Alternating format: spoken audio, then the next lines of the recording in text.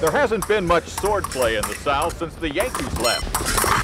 Few Southern women ever fought their way onto an Olympic fencing team.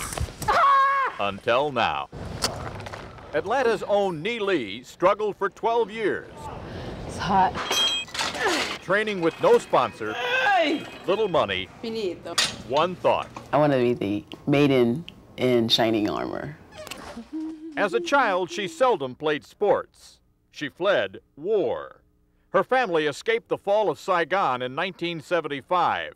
Nee Lee was 11. The biggest influence in my life is my mother. She was determined to raise all 9 kids, put them through college. I just wish all of my children be a doctor.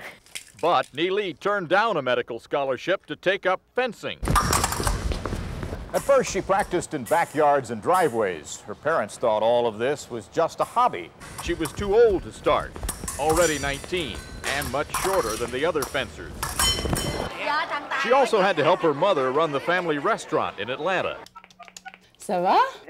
Oui, ça va, merci. Nee Lee sold computers internationally to pay her way to bouts. Okay, danke schön. Year after year.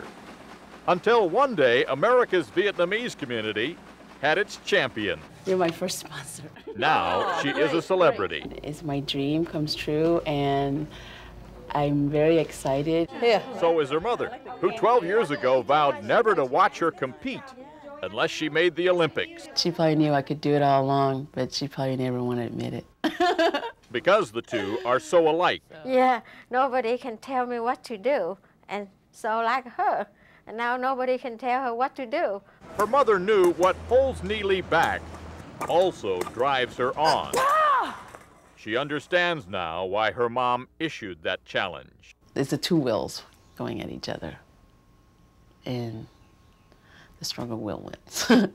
But the 2 wills are better for having fenced about. Tomorrow, when Nee Lee fences in the Olympics, there's a seat for her mom. She'll be there. This one's for you, Mom. Bob Dotson, NBC News, Atlanta.